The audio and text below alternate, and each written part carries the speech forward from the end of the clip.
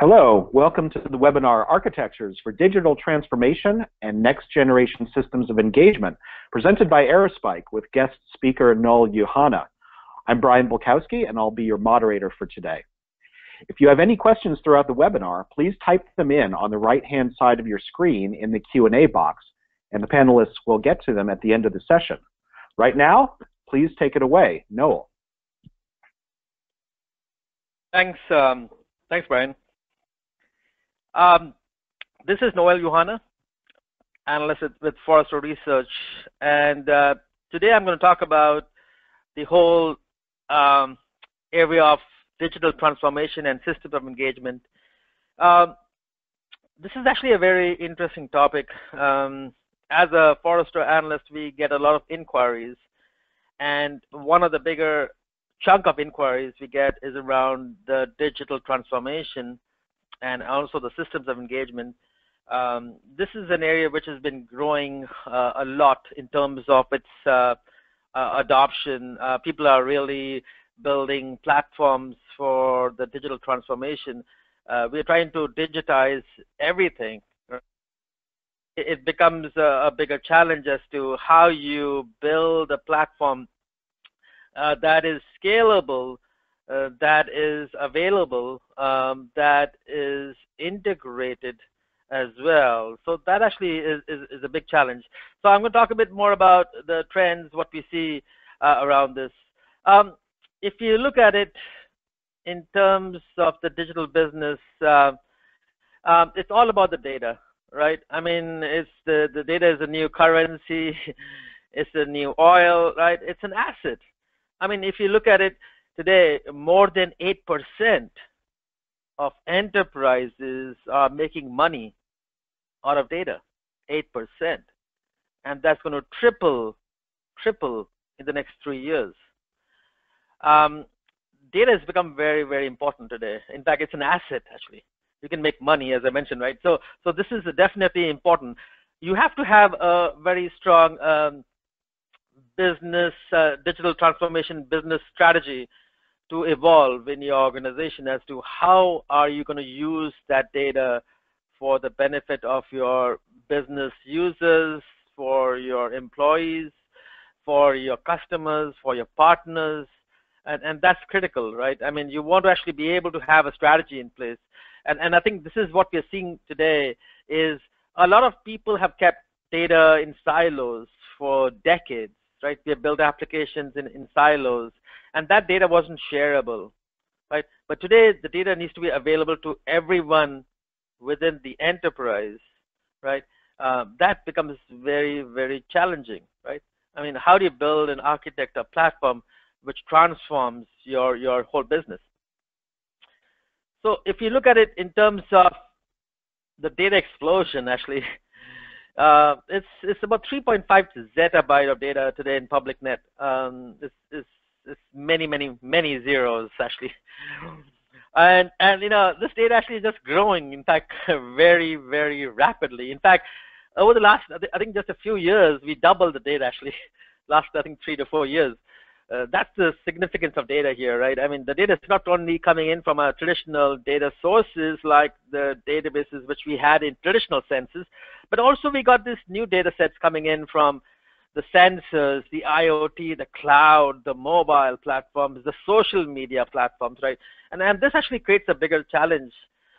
Your older architectures don't really, you know, are not really driven to support these new types of data sources coming in, and the volume, the variety of data really impacts your business, I guess, you know. So what's driving this need for digital transformation, right? If you look at it, obviously mobile devices, right? I mean, everyone's got a phone today, right? In fact, there are more than 7-8 billion whatever phones out there. People are carrying more than one phone actually today. And we need data now, right? I mean, it's not that we want data like tomorrow, or imagine your emails came in an hour later, right? It's not acceptable, right? We need data now. Enterprise data is not there. I mean, emails are fast, SMSs are fast. What about your enterprise data, right? It goes through a transformation kind of a category where it moves from a kind of a transactional systems to operational systems to analytical systems. By the time the data gets to the business user, it's 24 hours later. The BI user looks at the data. That's not acceptable anymore, right? Because these mobile devices actually are changing some of these way we are building these systems. But also, sensor data that tracks everything in real time is changing the business's competitive pressure. I think every company today in the healthcare, retail, oil and gas, financial services, these companies are definitely putting a lot of strategies around data in terms of making data more available to different line of businesses in a more self-service, automated manner as quickly as possible, so that they can make better decisions out of that. And this obviously puts a lot of competitive pressure, right? Because there are other companies doing this. If you're not going to modernize your data platform today, you probably are going to be left behind, and that will be visible through revenue impacts as well, right? The push from businesses to support real-time data access has become very, very important. Business users are demanding new insights. I guess you guys hear that all the time, right? I mean, business users are coming saying, I don't want old data anymore. I don't want stale reports. I want different types of reports. I want to be able to create my own reports, right, from all the data that's available. Things have changed a lot. Now, if you look at this chart, which is a very interesting chart, talks about the big disruption, the mega trends, as we call it, right? There's the age of the manufacturing back in the 1900s with Ford and Boeing and GE and others, and we got distribution, age of the distribution, which is in the 60s with Walmart, Toyotas, and others, and then you got age of information with Amazons and Googles of the world, and then now we are in the age of the customer. It's empowering the business and empowering the business user and the users and consumers as well, right? There's this customer obsession trend we've seen where you have to cater for not customers in a category, right? But customers in a more personalized manner, right? Like if I get an email just specifically to me saying that, hey, by the way, Noel, we'll give you a 50% discount on a pair of jeans that you're looking for, that is individualized, personalized experience. Not to everyone say, hey, by the way, we'll give you 50% discount for everyone, right? But that personalization level is very important. And I think that's changing the way how businesses operate today. Think about it, if you have 1 million customers, how can you individualize, personalize that experience for those individual customers, those millions of customers out there? It's a challenge. You need a different data platform actually altogether. Think about it. Well, how do you prevent churn, right? This is a big topic of discussion today. I think every organization, every company today is dealing with churn. Today, you're a customer. This customer can change to being another vendor customer, another product customer, another brand customer, right? Very, very quickly. You can go to the internet and see the Facebook and Twitter and LinkedIn and all those things and get information. By the way, this product is better than the other product. What are you going to do, right? So I think the churn is a big trend, and I think you got to start to look at what are the things you can do in your organization to help your businesses grow faster and deliver better value to your customers as well. Netflix, right? I mean, I think most people use Netflix. And it's all about individualized recommendation, what Netflix gives today, right? It's not that, hey, by the way, you would like the Die Hard movie. It's based on your sequence of things you have done in terms of what movies you have watched, what other people have watched, and then trying to associate that, all right? I mean, this is how do you give a perfect recommendation, right? Which I think is very, very important. And this actually requires a bit of more computing and knowledge and data as well, right? So enterprise want to integrate data across many touch points and channels, if you look at it, right? You got call center data, you got branch data, you got TV, you got emails. So, traditionally, we have not done that. We have not done that integration of data across these touch points. We were only concerned about CRM data. That was it. And call center data. And that was it. What about social data, right? Can we integrate with those social data as well, like Twitter and Facebook's. What about my mobile data? Knowing my geolocation. If I'm in the mall, I can get an alert, right, from this company and offer some additional discounts. That'll be great, and that'll be great for this company, right? So I think there's a lot of these things are different today than what is there. Now, you can program this if you wanted to do the touch points through writing some scripts and programs to do it, right? It becomes very, very complex to do it, right? But you actually really need like a database, actually, which is more intelligent, it's more scalable, which is more integrated. It can also be available to all the time. So I think we're going to talk a bit more about that database platform as to what's required. But there's also this IoT as well, right? I mean, if you look at IoT, this is huge. In fact, Cisco predicts 50 billion devices to be connected by 2020. In fact, Forrester estimates 30% usage of industrial IoT in manufacturing and will double by 2019. Huge growth around this, and I think we're just scratching the surface when it comes to IoT from engines and machines and factories. We got consumer IoT, we got industrial IoT going on there. There's lots of data coming in, and this obviously requires again a platform which is more integrated as well. So if you look at it, we talk about in traditional sense system of record, right? Then you got system of operations, and this new category called system of engagement, right? So this is how the correlation works, right? I mean, system of record has been our traditional legacy platforms where the CRM and mainframe and databases, legacy databases have existed, right? This holds our legacy data, and they're not going to go away anytime soon, right? I mean, those are still needed, right? But there's this new types of scenarios we have seen, like system of operations, right, where you have to be able to provide data for different types of variables and carriers, industrial equipment. It's more about awareness and actions, right? I think that's an important area where we see it's operations, right? Whatever operations you do for your business, that's part of the system of operations. Whenever somebody's calling the call center, that's operations as well, right? But then this new category is more about the customer, system of engagement, right? How do you interact with this customer through mobile devices, mobile phones, tablets, browsers, right? Wearables. I mean, and this is a category which I think is more exciting because you really bring your products, your business closer to the customer, which we have never done before, right? And this is a system of engagement. This requires a bit of rethinking your architectures about how you're going to blend all of these things together. You can't really operate one or the other. You really have to have a combination of these things, three bubbles, to deliver in most of these applications. Some of these applications could be siloed, but yet you want a combination of things because you want to be able to provide data not only from your legacy platform. I want to be able to know your customer address and telephone numbers, but yet I want to know what they're doing over the last few hours. That's not in a system of record, by the way, right?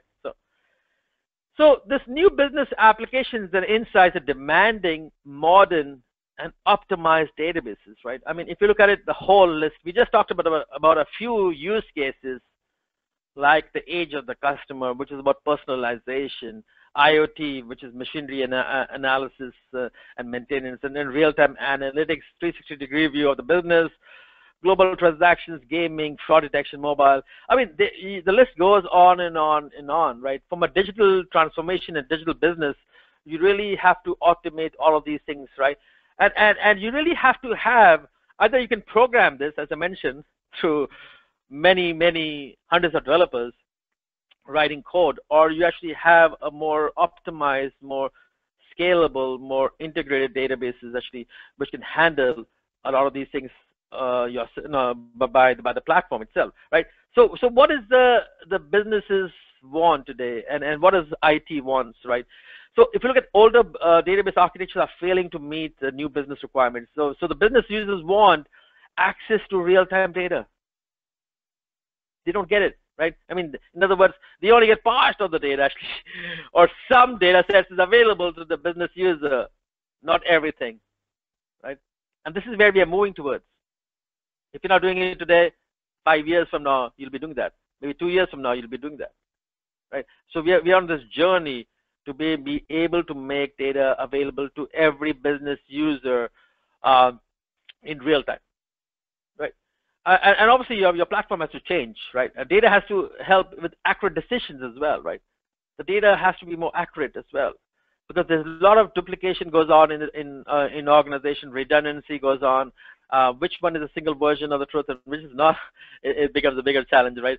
Collaboration becomes important as well amongst the line of businesses, and I think this is another area we start to see more people putting more effort.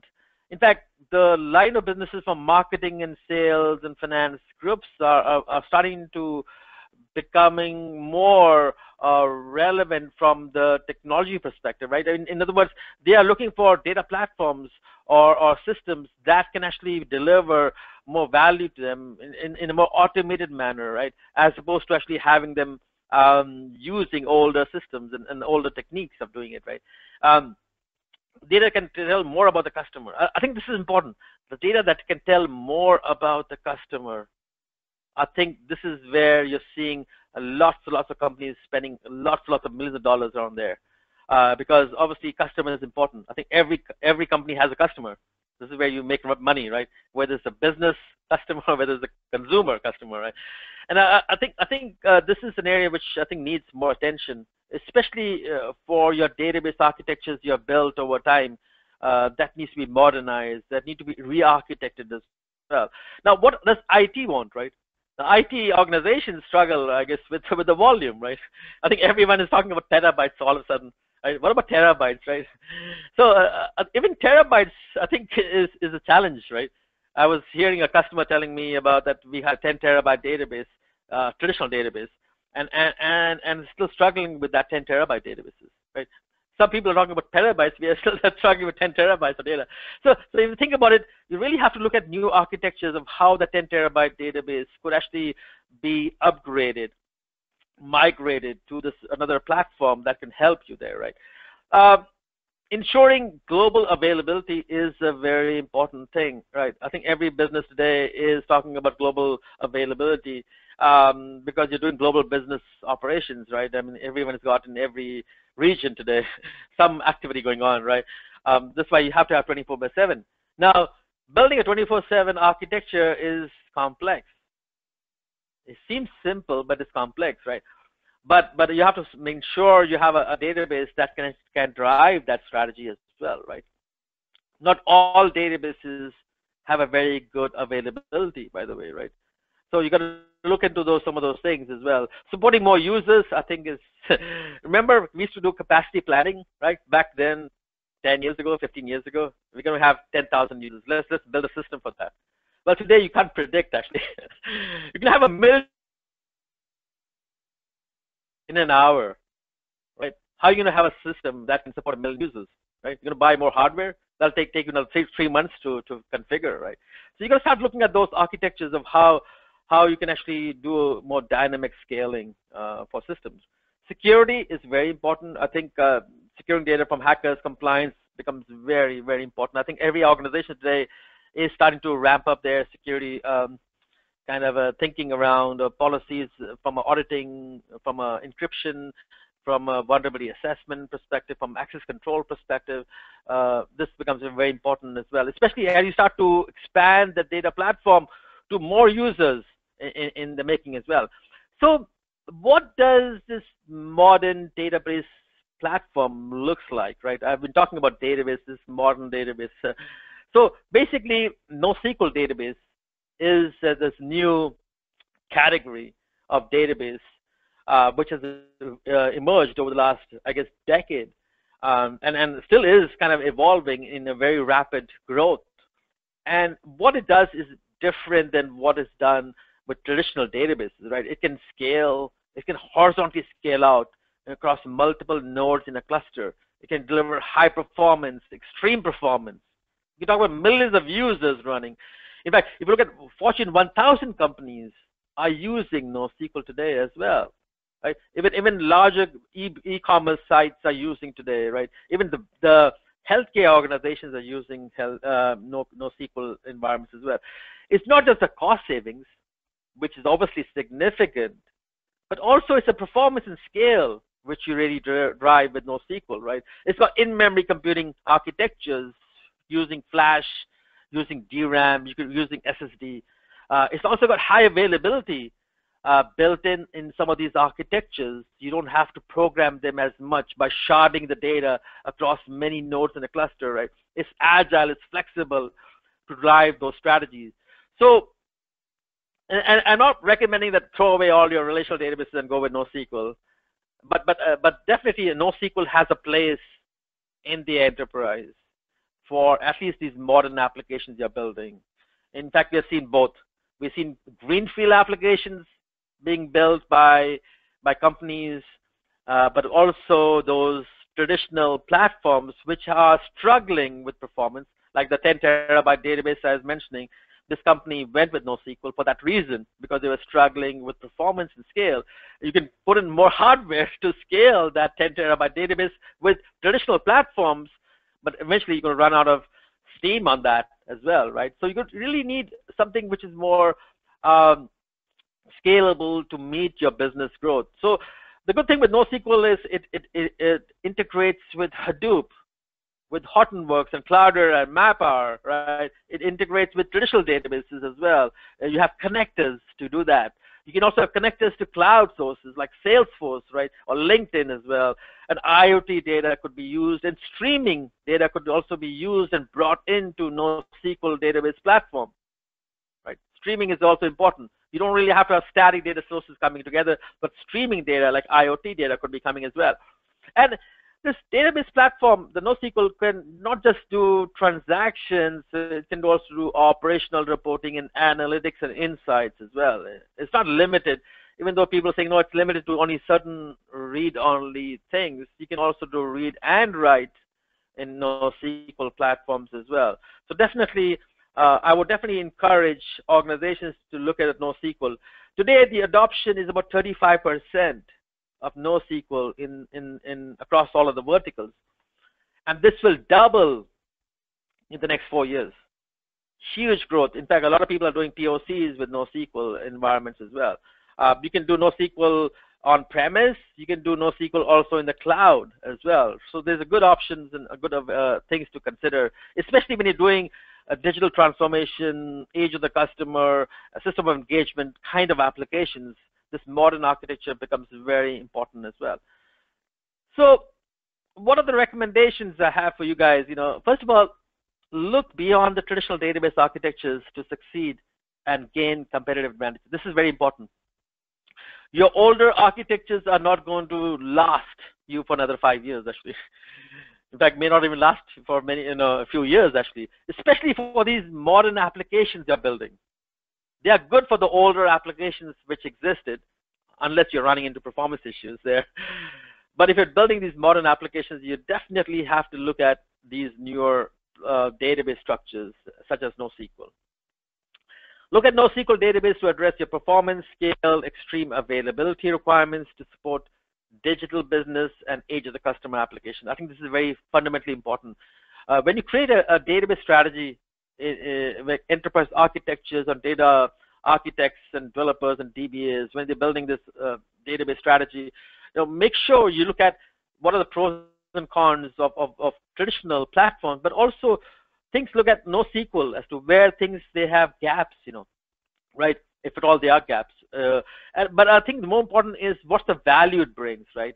I mean, most of the times we've seen that NoSQL has a lot of significant value for organizations when it comes to performance, scale, integration, availability, automation. I mean, those things are really hard value propositions for NoSQL environments. Makes NoSQL database a part of your database strategy, as I mentioned, right?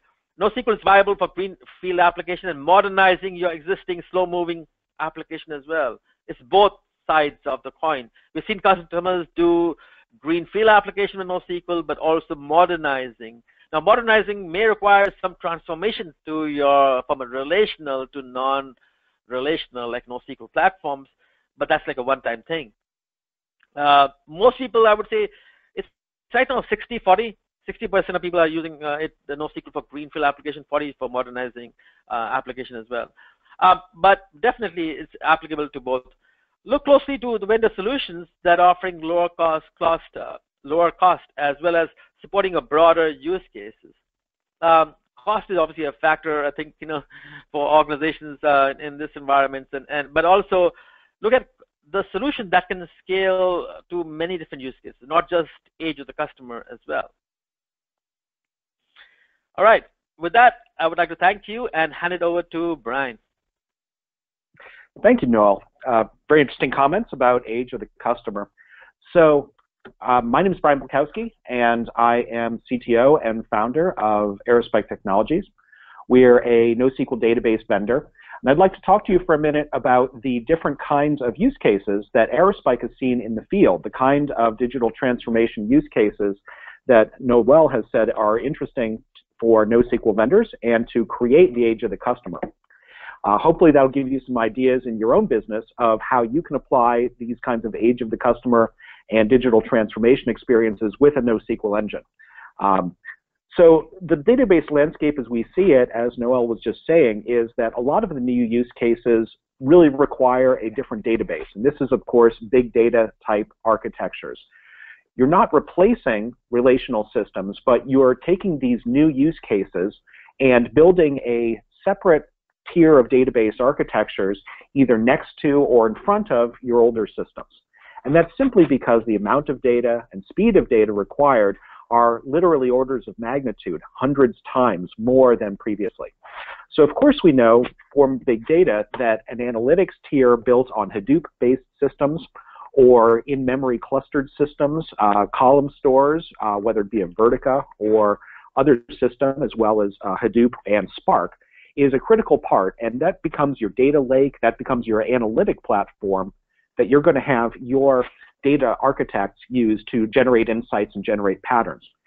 However, to take those analytics and bring them into your website and bring them into your day-to-day experience, to allow a call center representative to be able to make a particular offer or help even better with a customer experience, you're also going to need a database that is on the operational side.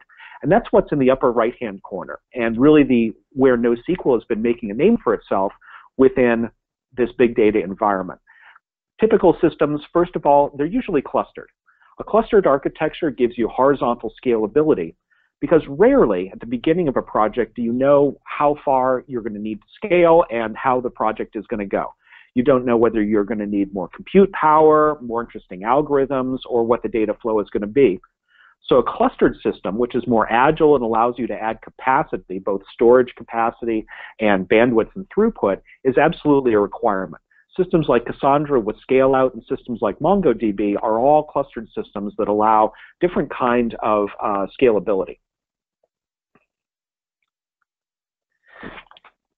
So the use cases that we've been starting to see at Aerospike all depend on requiring the architecture I'm about to explain.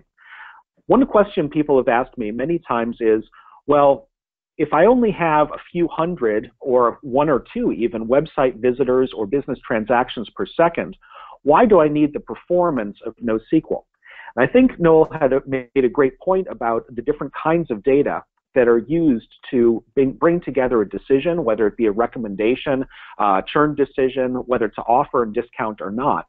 But the cases that I've been hearing about as CTO are cases where a customer will say, I have 500 business transactions per second. Okay, 500 transactions per second, that sounds in the realm of traditional database technologies. But then they said, I need to bring in 5,000 new data points as part of a computation in order to make a recommendation or determine a fraud score in real time or decide what offer to do. Suddenly, at this point, we're talking about millions of transactions per second. Now, the kind of software architecture that's necessary you see on this screen, where it says decisioning engine, that is usually the customer's code. So these are cases where cutting-edge companies have decided that there are new forms of math that they need, let's say value at risk calculations, fraud scores, where their data scientists have figured out an appropriate response to a given real-time situation. So they're already writing in Java, they're writing in an application environment, and they need to, on the basis of a website or a customer calling in invoke their own scripts, invoke their own code, invoke their own math, because this is now the algorithm economy, and touch many points of data and many models that have been used through their NoSQL, through their analytics tiers. So let's talk about fraud prevention for a moment. So this is the case where you have a variety of different transactions, say credit card transactions, being processed, and you need to be able to both prevent fraud, but also you need to let through valid transactions. Each credit card processor needs to make sure that they are both minimizing fraud, but also letting valid transactions go through. Now this is, as Noel said, an effort in modernization, because fraud prevention has been with us for hundreds of years, if not since the beginning of time. What you need to do is, this part of this new modernization is implement new algorithms as new fraud and new attack occurs.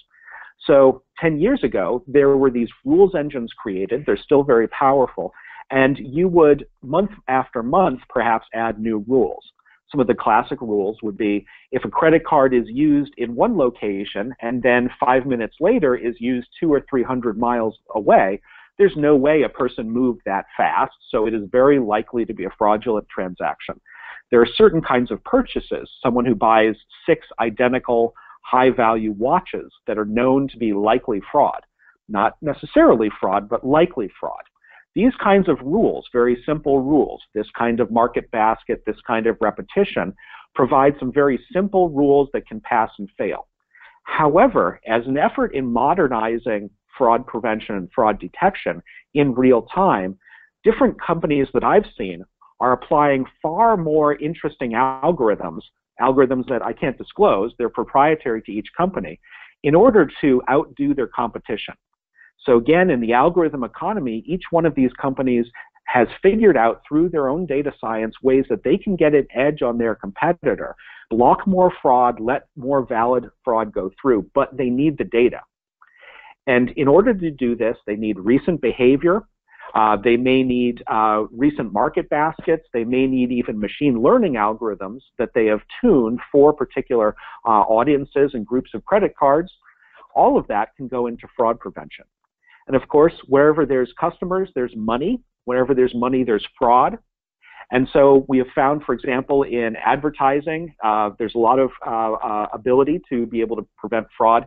In gaming, real-time online gaming, there's different fraud cases. All of them now, in modernization, require picking up lots of different data points and presenting a fraud score. Within financial services, we started seeing at Aerospike the need to be able to accelerate the system of record. Now, this is the operational database that is at the core of any retail financial services company, retail brokerage.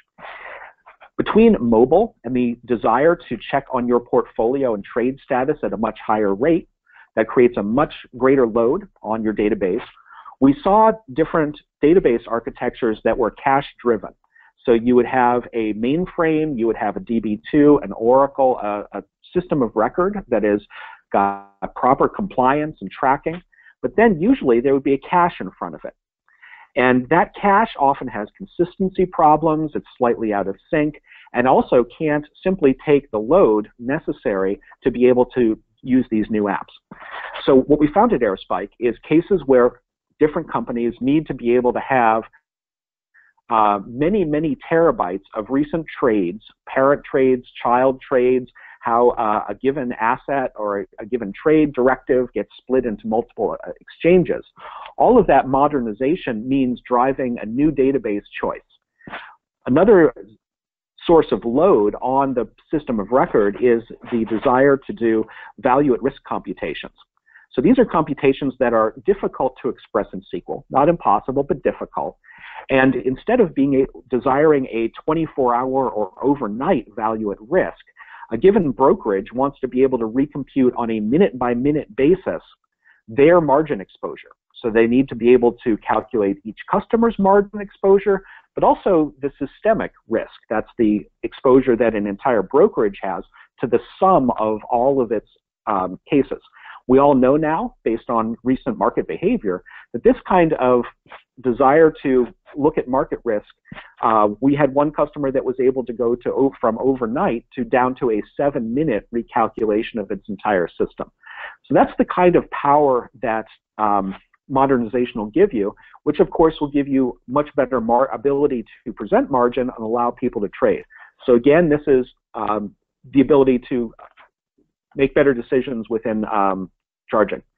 Within telco companies, there's another use case we've started seeing that involves real-time billing. As you probably know, if you have a cell phone, and don't we all, instead of your account being charged on a minute-by-minute basis and the number of minutes you use, everyone is now being charged by the amount of data that you use. This requires the billing system to be integrated with the data routing system of the networks, not just for calls and checking every minute to see if an account is still valid, but every packet that flows through a cell phone network. So this can be used for churn analysis, but it's also used simply to make a routing decision. You've probably seen some of the more advanced offers being created by, for example, T-Mobile in America, where they say, you can choose to either throttle a particular set of videos, or you can use your data, and if you use your data, you get the full resolution. That obviously requires, on a packet-by-packet basis, looking up what a particular user has configured, what the sources and endpoints are. So this is, again, giving customers what they want in terms of better and richer, more available customer offerings, but doing it through some very high-speed databases. You're essentially needing to update databases and read and write in every router in every part of a cell phone network. So that's obviously a case where it's not just a factor of 2, factor of 4 from a previous relational system, but in fact an in-memory architecture that is distributed throughout their network. Within advertising, we've also seen a great amount of use of NoSQL and these kinds of system of engagement. As we know now, for the last few years, advertising on the internet has become incredibly personalized. And what used to be simply in, say, the early thousands, placing ads on a particular website in order to have your ad placed where you want it to, a big change occurred to trying to place ads at a particular person and even to evaluate where someone is in a buying cycle by recent behavior, and then personalize that ad or decide whether to advertise or not. This is a very high-grain form of personalization. It's almost like a recommendation engine in that you look at recent behavior, you look at buying patterns, you look at what websites a person has been at in order to pick the right ad. And it goes beyond simply audience categorization, because we've all found that if you see a website, an ad, and it's something that you don't really like, that can really change your experience of an entire website. So these kinds of systems, again, are mated to a Hadoop system of record, and you take those results, if someone is at a particular point in the buying cycle, feed it into your front-edge operational database, which can also track recent search terms, geolocation, what device you're on. It can bait the behavior of your different devices.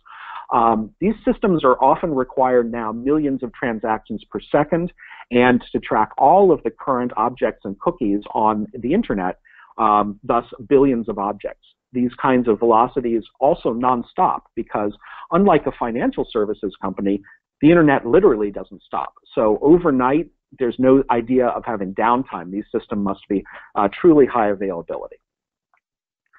So hopefully this has given you some ideas about digital transformations and systems to enable your digital transformation.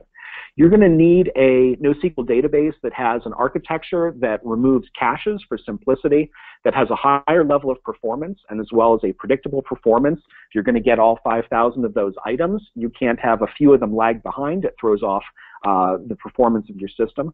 You're going to need forms of clustering to make sure you can add and remove capacity as necessary. Also, you need to make sure that this system is going to be affordable as you start to expand, because some of these projects are going to take off, and your manager is going to be asking, we need a bunch more of these servers. You have to make sure it's going to end up being cost effective as well. And they, of course, enable smart applications. Now, I'm going to just talk for a few seconds about how Aerospike specifically answers this. So Aerospike is a clustered database. It has a client-server architecture. So instead of a cached architecture where data is in memory on every server. That is clearly non-scalable. You have a client-server architecture with a cluster of database servers, and you have drivers written in Java, C, Ruby, PHP, Node, all of the modern languages that can then read and write from the database in order to be able to pick up new data. The ability to be able to have high availability across geographic regions and thus have is of critical importance, because high availability means not just being able to fail over within a data center, but the fact that you will need a disaster recovery plan and an up-to-date copy of the data somewhere else. We've certainly seen cases at Aerospike where disasters have occurred and there's been immediate failover to different regions of the country. One thing that we find at Aerospike that enables these kinds of data rates is the use of flash as an in-memory technology. So while other databases, even other NoSQL databases, are capable of using flash to get 2 to 3 times an increase in performance, and certainly if you're using a system like Mongo or Cassandra, you're almost certainly using flash. At Aerospike, we've really invested in specifically writing our technology that is flash optimized. What this means is that you can reach performance levels of hundreds of thousands or millions of requests per second, read and write, against an individual server in a clustered system using flash. So instead of being bound by memory limitations, which are going to mean that you're not going to be able to store quite as much data, not going to be able to understand your customers quite as well, being able to move into flash as your primary store for this operational database not only gives you increase in reliability and increase in durability, because it's not RAM that loses data when powered off, but also a lower cost. So we find that that is one of the ways that you're going to get more data at a reasonable price. So the kinds of performance differences that we see compared to other NoSQL databases are a pretty big difference versus, say, Cassandra, as shown in this system. So these are some numbers that we've recently pulled out based on both in-memory and flash persistence with Mongo and Cassandra. So I do suggest, as Noel does, that you look at NoSQL technologies in general. However, we think that Aerospike should be part of your POC and part of how you look at NoSQL. That ends our presentation. Thank you very much for tagging along for us today.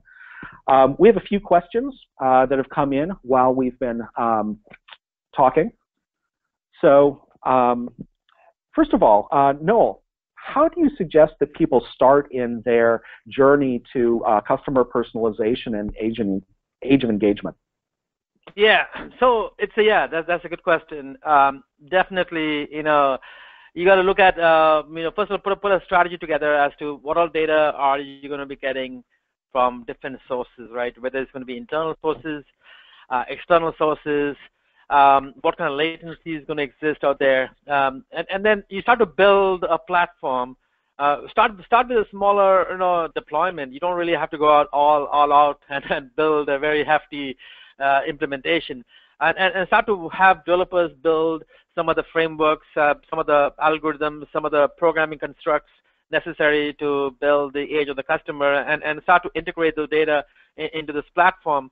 And the good thing with, as Brian was mentioning about NoSQL is the scalability. You can actually keep on adding additional nodes, and you can scale out. And the good thing with that architecture is that you don't have to plan ahead, actually trying to build the perfect server configuration that you need, actually. And that's, I think, is a very important thing, because first of all, it's cost. I mean, your cost of deployment are very low initially, and yet you can reap the benefits. The business can reap the benefits right away without much of a constraint there. And also, you can grow as you scale. You can grow in terms of the servers and then scale to meet the business needs and in terms of performance, in terms of requirements, and then you keep on adding additional sources. So start with a few sources.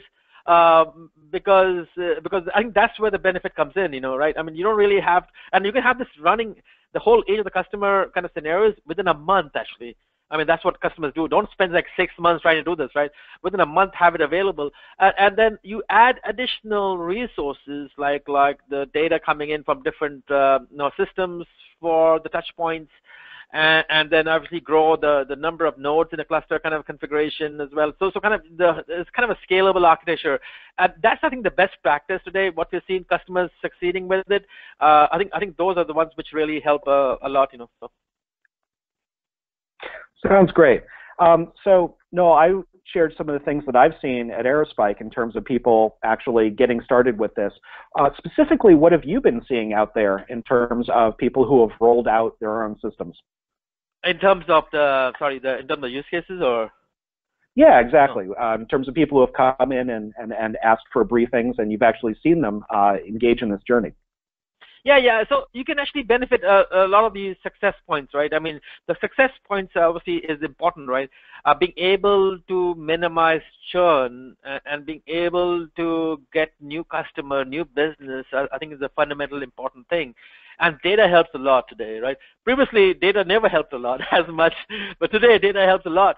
And I think if you architect this platform in a manner which can help the marketing, the sales people, I think that's the fundamental thing, right? Whether it's a healthcare or oil and gas or financial services or retailers, I think it's across the board. And I think we've seen the adoption of these critical systems like the age of the customer across all of these verticals, which I think is really, really important from a deployment strategy as well. Brian, what have you been seeing, I guess, from your end, I guess? Well, as I mentioned in the presentation, we've got a bunch of folks in telecom, trying to do these kinds of personalized billing. We've seen financial services, newer, richer interfaces to trading apps, as well as these fraud detection cases, which is sort of an age of the customer, right? If you understand the customer, you understand if it's a bad guy. No, absolutely. And it doesn't have to be beyond just age of the customer. I mean, we talk about age of the customer a lot, but there could be other things as well, right? There's real-time analytics out there, real-time reporting as well. There's fraud detection, as Brian was mentioning out there. There's also all of these automation from a billings perspective, right? From being able to have a better sense about trends from the product innovation and growth. What is the traction of a product? When a product gets launched, like what kind of traction is there? I mean, all these things can be done with this platform like NoSQL. So it's not fundamentally age of the customer is only the only big case, but it's many as we can tell. Whether even IoT, which is I think a big use case out there, which is emerging, 20% adoption today in IoT across the industries. That has been growing very, very rapidly, and I think that's another important area where you have to see. You want to start obviously with the one use case which is more prominent, rather attacking all of the use cases. But then you can see the value as you build this platform. You actually can do a lot more use cases than what you were originally planning to do. Actually, with it, Yeah, I was just thinking. I've seen pretty interesting cases that are all very business specific. So I was talking recently to a betting and gambling company, and they need to better database power because they're trying to have finer and finer grained bets on various different propositions. So, whether it be betting in election markets or this, that, or the other thing, they wanted to have, finer and finer, more personalized offering, just because it's more engaging to have different kinds of bets. Totally. So it's all very specific industry. Yeah. Even search, search is another important area, I think, where people want to search data in the enterprise, and they can't do it because traditional platforms don't allow that search capabilities in a very flexible sense, especially in data maybe unstructured becomes even messier, right? So I think search is definitely being an important area, and I think people are trying to use the platforms for broader things, and including gaming as well, right? And so yeah.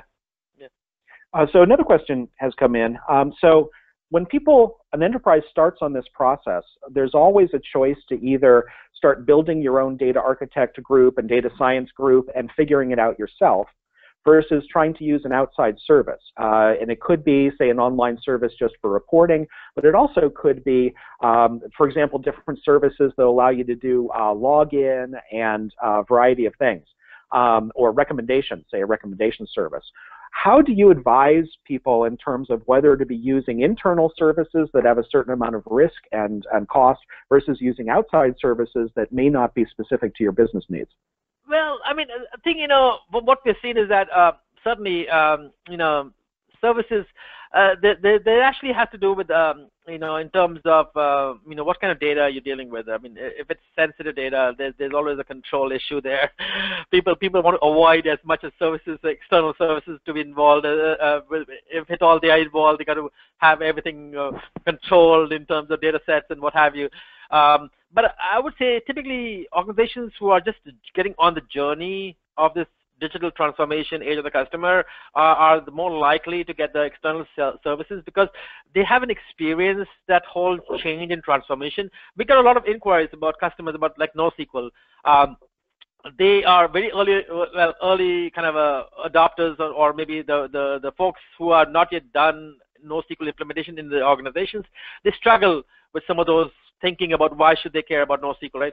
But I think as you go deeper and understand the value proposition, people don't back out of that NoSQL because they realize the benefit it brings in, right? So the people who actually haven't gone through that cycle, they're the people who look for external services and help, trying to get them on board with that. I think that's a very important area, because if you're not certain about where you are with NoSQL and data platforms, you want to get an external help to drive the strategy. But those people who have done one or two projects are typically having internal services drive the additional strategies for them as well. So I guess it's twofold, depending on where you look at it, right? But also, as mentioned, security comes into play as well, because security is an important discussion, especially in financial services and healthcare, where people are cautious about, what all things could be included. And as I mentioned, security is also very important as part of the NoSQL platform, and NoSQL actually offers also a very good security model, which people realize over time, right? Great. So one question came in about Aerospike and reporting tools, and what reporting tools are used with Aerospike. So commonly what I've seen with Aerospike is that analytics tier that I mentioned in the early part of the architecture, that analytics tier is usually where you'll run your reports. So there's this parallel analytics portion. Most people find that using your operational database, which is your frontline moment-by-moment website, is not the best place for running reports. Of course, Aerospike does support Spark integration and Hadoop integration, so we can actually do forms of reporting on the hot data, but really it's often the analytics tools that'll be best suited and actually get you better answers. So this is really the world of polyglot architectures where different databases are used for different purposes. Noel, just maybe one last question. So if you were going to sum up and really say what are